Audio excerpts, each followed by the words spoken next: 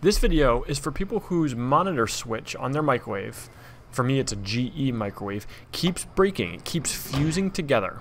When this happens, it may even trip your circuit breaker in your house, requiring you to reset your circuit breaker and buy a new switch or fix this switch in your microwave. There's already a fantastic video out there by Sam called Microwave Keeps Tripping Breaker, here's why, that explains how to replace this switch once if it's broken and causing your circuit breaker to flip. However, I followed his video, replaced the switch, and within a day or two, the switch broke again, fused together again, tripped my circuit breaker again, requiring me to replace the switch a second time. And then this one broke.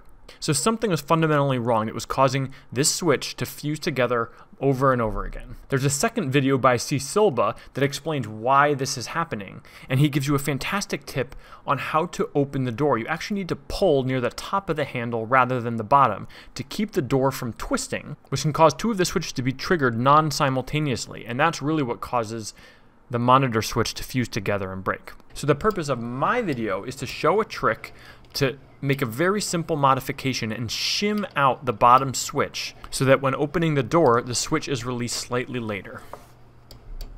Check out how when I close the door latch pushes this monitor switch backwards in its holder.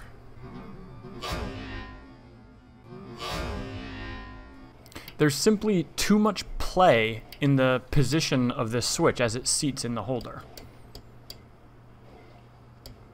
So what we need to do is put a thin shim on the back side of it to hold the switch forward, engaging with the door latch. I just cut out a piece of cardboard like from a cereal box or something, and when I installed this switch, I stuffed this cardboard in on the back side, which just pushes it forward enough to stay engaged with the door latch longer. And since I've made this tiny cheap adjustment, my microwave has worked fine for about 3 weeks now with no more issues.